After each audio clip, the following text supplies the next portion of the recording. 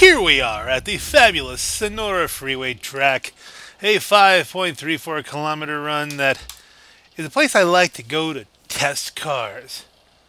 I've been testing cars this week because there are cars which are on sale. That's right, folks.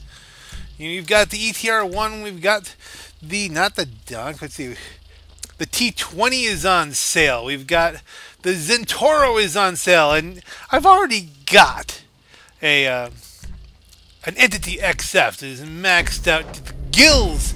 And so I decided to put all of these cars on the track and see what times they came up with. And I'm keeping this one short and sweet, ladies and gentlemen. Short and sweet? No, short and sweet.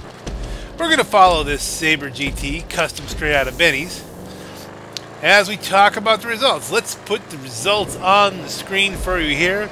Ba-boom!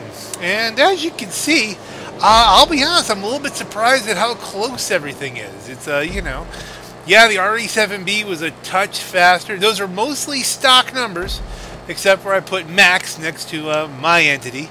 So I used my entity as a baseline. And as far as I can tell, if I'm going up against stock cars, I'm probably going to do okay. I might be a couple seconds back from them. You can see the difference between the stock entity and my entity was about 3 seconds.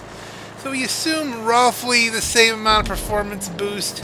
You're going to look at about a 3-second difference between my car and some of the bigger, beefier ones. The RE7B is the fastest, which comes as a surprise to a new one.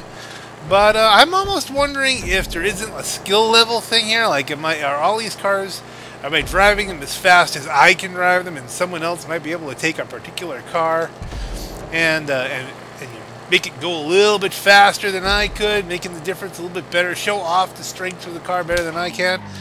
But in the end result, though, what that means is, for me, there probably isn't going to be that much of a bonus from spending pretty much all the money I have, which is right around 1.6 million right now, and getting myself a T20. Or, for that matter, going down and spending another 500,000 getting the Zentorno, which is right along the lines of the same performance as the car I've got, you know. A real surprise was the ETR1. Not as fast as I thought it would be. But here's a surprise for you. You want a real surprise? Right now I am driving a Custom Sabre Turbo. That's right, the one that you can boost up in Benny's. And let's see what this one does.